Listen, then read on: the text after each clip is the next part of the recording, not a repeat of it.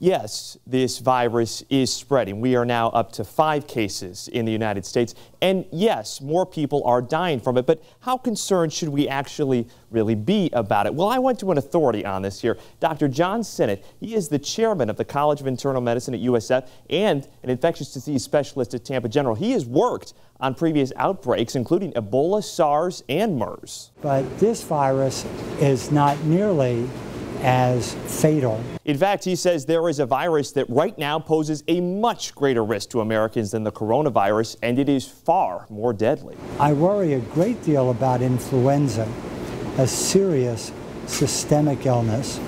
Last year in America, 80,000 people died of influenza. 80,000. Yeah, you have a better chance of getting the flu than coronavirus, or Wu flu, as Dr. Sinnott calls it. Take a look at the numbers here. Out of the more than 6,000 cases worldwide of coronavirus, nearly 200 people have died so far, all of them in China. But compare that to this year's flu season, 15 million cases and more than 8,000 deaths, and that is just in the U.S. Coronavirus might be highly contagious, but unless you have been to China, Dr. Sinnott says, as it stands now, you are not going to get it. It is that simple. It's new, and what people don't know frightens them. The dangerous killer flu is out there now.